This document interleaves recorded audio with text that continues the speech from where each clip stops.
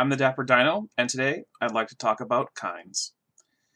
Because the effects of evolution are obvious in some organisms, even within the span of a human life, creationists have been forced to accept that microevolution, which they call change within kinds, does indeed occur. They claim that natural selection and mutation can cause creatures to vary, but never allow one kind to become another.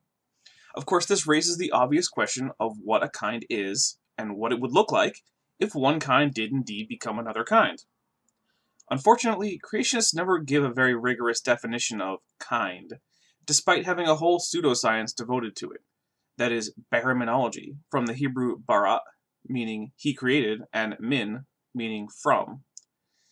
This field attempts to determine which living organisms constitute a created kind, and is similar to phylogenetics in that both seek to determine ancestry for various extant and extinct creatures.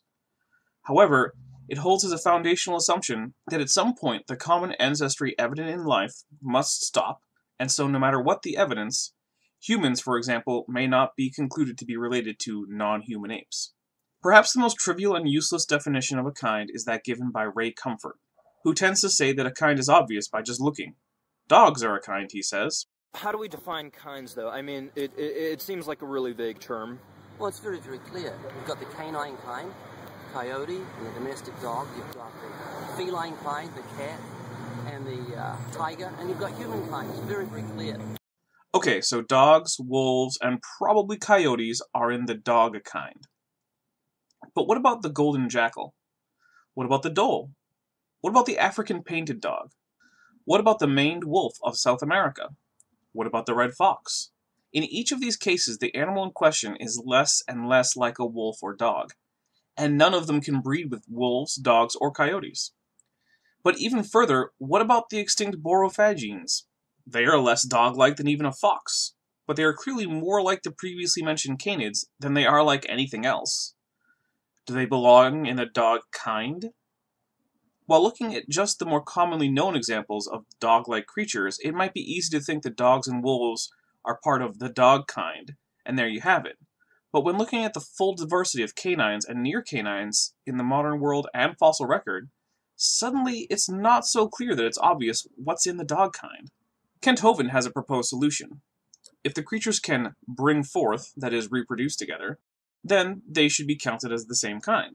What is a kind? Okay, Aaron, you interrupted me 288 times, so I'll try to explain it one more time. This is stuff I showed you that night, and I'll show Ross now. There are two varieties. I use the word kind kind of loosely here. There are two varieties of squirrels that live on opposite sides of the Grand Canyon, Kaibab squirrel and the Abert squirrel. They probably had a common ancestor. There are 200 varieties of squirrels, 200 species. It's called the squirrel kind. Okay, you're 5. Would you say this animal and this animal and this animal are the same kind of animal? Yes, no. No. No? Why are they different? Is this the same as a pine tree? No. I would say the brown one and the white one look the same, and They're all the squirrel. They're the same kind. See, the Bible says they bring forth after their kind. There are 350 breeds of horses. They probably had a common ancestor. Miniature horses, we showed you these slides the other night on my program. One of the world's smallest horses. We got to get one of those here. A miniature horse. Anna, can you check on that? There's a place in Mobile that raises them. So these are called the horse kind, Ross and R, and I'm trying to help you now. These are the same kind of animal. They're not a squirrel. They're not a pine tree. They're not a whale, okay? Since he includes hybrids such as mules as evidence that modern equids are a single kind, we can safely conclude that any offspring, whether fertile or not, that are produced by the mating of two creatures would constitute evidence that the creatures are in the same kind. There are two obvious problems with this, though. The first is that we have seen reproductive incompatibility arise real-time through evolution. The second is that not all creatures reproduce sexually. Virtually all single-celled organisms use asexual reproduction as their normal means of reproduction. But there are also parthenogenic arthropods and even vertebrates. That is, animals that are all female and do not mate but reproduce anyway. It's not clear how a bring-forth definition for kind would apply in these cases. Ken Ham usually gives a definition like that of Kent Hovind, emphasizing reproduction as the key feature of kind. Interestingly, he is also known for showing off what he calls the creationist orchard, in which modern diversity is traced back to ancestral forms which themselves share no common ancestry.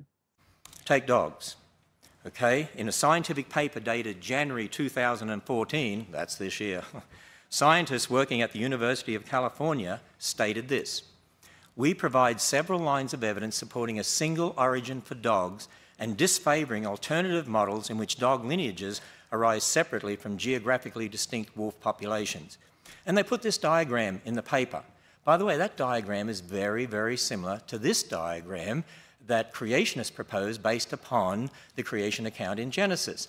We're not saying God created all those species, we're saying God created kinds. And we're not saying species got on the ark, we're saying kinds. In fact, we've had researchers working on what is a kind. For instance, there's a number of papers published on our website where, for instance, they look at dogs and they say, well, this one breeds with this one, with this one, with this one, this one, and you can look at all the papers around the world and you can connect them all together and say that obviously represents one kind. In fact, as they've been doing that research, they have predicted probably less than actually 1,000 kinds were on Noah's Ark. If you look at any one of the diagrams of the creationist orchard, what you will see is what scientists would call a phylogenetic tree.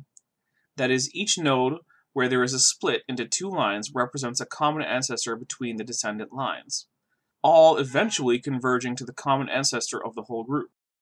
That Ham's diagrams usually include an extinction event corresponding to the flood of Noah, with only one line continuing past, is not of any consequence. His creationist orchard is still a collection of phylogenies. In this, Ken Ham may have inadvertently stumbled into a viable definition of kind. Assuming we take his orchard seriously as an admission that modern organisms share common ancestry, and that organisms that share a common ancestor all constitute a kind, the only real distinction between a clade and a kind, then, is that a kind is a clade that is not related through ancestry to any other kind, whereas clades can be nested inside both kinds and other clades, as shown on Ham's diagrams. So what does modern evolutionary biology say about kinds, then? Well, it says that essentially there is only one kind, life. Or at least that all life on Earth constitutes a single kind. To go back to canines, we see that they are all part of a clade, but since borophagians aren't really canines, but clearly form a clade with the true canines, neither is a kind. But then we can simply go back farther and note that they form a natural group with animals such as bears, seals, wolverines, and raccoons. So we have the clade caniforms. But caniforms form a natural group with the cat-like creatures, including cats. That is the order Carnivora. Similarly, Carnivora forms a natural group with the pangolins, called Ferae. And the Ferae form a natural group with the ungulates, called Ferungulata. I could go on for scores more such groupings, but I think you get the idea. The only rigorous definition of kind we can glean from creationists requires that we cut off the work of cladistics arbitrarily in order to preserve the notion that various modern forms did not evolve from more primitive forms in the past. But there is no objective reason to do so. Any place a creationist puts a cutoff and declares that these creatures are in a kind, but the next closest things to them are in a different kind, is arbitrary.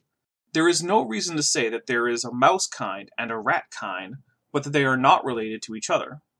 But even more, there is no reason to say that all the rodents, including beavers and capybaras, do not share a common ancestor.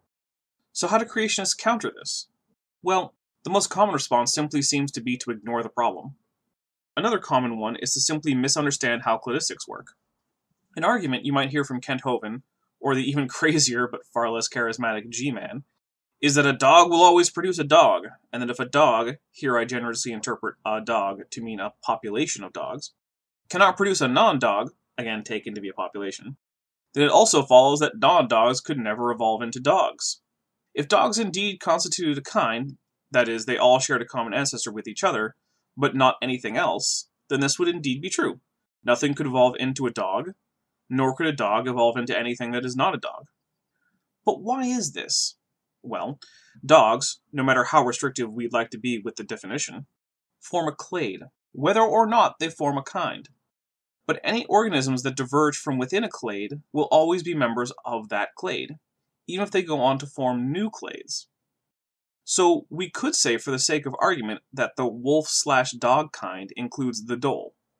Let's say in the future that the dhole diversifies into two populations which look and act differently and do not or cannot interbreed. They will still be dhole populations, and similarly, If the gray wolf splits into two populations that are similarly distinct, they will be wolves. And yet both would be in the wolf/dog kind, or clade. As Aaron Raw says, you cannot outgrow your ancestry. You can see the same thing in human languages. English, German, French, and Portuguese are all Indo-European languages. But English and German are Germanic languages, while French and Portuguese are Romance languages. We even know very well what language the Romance languages share a common ancestor with. That is, Latin. Currently, the Portuguese spoken in Brazil and the Portuguese spoken in Portugal are diverging, and have done so to the point that speakers from those two countries have trouble understanding each other, and translations into Portuguese are generally not shared between those countries. Fairly soon, Portuguese will split into two languages, but both languages will still be Indo-European, and both will be Romance languages, and importantly, they'll both still be Portuguese, although we may start calling them by new names. So if wolves and dholes share a common ancestor with, say, foxes, that ancestor was not a wolf, or a dhole, or a fox. We would call it a canine, though, and all its descendants would be canines. Similarly, if all mammals share a common ancestor, we would say that that ancestral population would be mammals, but none of them would be dogs. However, as that population branched into different groups, some of them eventually would be dogs, and once a group became dogs, its descendants would always be dogs, even as they became something new on top of being dogs. This rule is called the law of monophyly. It is why, as Kent Hovind says, cows will always produce cows, dogs will always produce dogs, and corn will always produce corn. Unfortunately for him, he doesn't realize that this is exactly how descent with modification works, both in biological evolution and even with languages. There is one topic I would like to touch on here. It relates to phylogenetics, and specifically Kent Hovind. Kent is fond of saying that phylogenetic trees are simply lines drawn on paper, and then saying that they are based on certain characteristics cherry-picked to give conclusions compatible with evolution. He then says that if you made a cladistic tree from mass, or lifespan, or chromosome number, that you would get a different tree. And I'm holding in front of me, I'll show it from Encyclopedia Britannica 2005, a phylogenetic tree based on the nucleotide differences in the gene for cytochrome C. And they have all these creatures with lines drawn between them, showing that a human, a monkey, a dog, a horse, a pig, etc., and a moth, and a screwworm, and a tuna are all related to a common ancestor. They draw these lines on the paper, and that becomes their science. Now, I'm curious, why did they choose to use the phylogenetic tree based on cytochrome C? Why did you make a tree based on the number of chromosomes, or based on the adult body weight, or based on life expectancy, or based on life or gestation period, or based on average number of offspring, or based on the number of teeth? Because they have to focus on derived synapomorphies. A big problem is that all these things he has picked as examples that would generate different phylogenetic trees are things with a single dimension. Chromosome count, for example, is a single number. You can only put such an analysis on a line. On the other hand, he likes to point to a phylogeny based on the gene for cytochrome C. But a gene is not a single-dimensional thing. Each base pair is a separate variable with its own possible range of values, and that is ignoring the possibility of gene duplication and indels, which can create further dimensions of variability. You need more than one trait to form a tree, preferably as many traits as you can, all of which can take at least two states. Further, the things Hovind has picked are known to vary significantly even among creatures Hovind would recognize as being in the same kind. For example, dogs are known to vary greatly in body weight and lifespan, while horses and donkeys have different numbers of chromosomes. It is not easy, therefore, to see why he thinks including these as significant characteristics for the basis of a phylogenetic analysis would be considered as reasonable as things like tooth count, genetic sequences, vertebrate counts, the presence or absence of unique bones, etc., things which often are used. Using such traits to draw cladistic trees is how we know, for example, that a Tyrannosaurus rex is closer to a velociraptor than it is to me, despite me being in the middle of the two for size. There are numerous other anatomical conditions they share that I do not, hence they are in the clade Coelurosauria, but not me. Well, that's all I have regarding creationist kinds and phylogeny. Thank you for watching, and please comment, like, and share. If you want to be updated when I post more videos, please subscribe, and don't forget to hit the bell icon so YouTube knows to always give you notifications when I upload.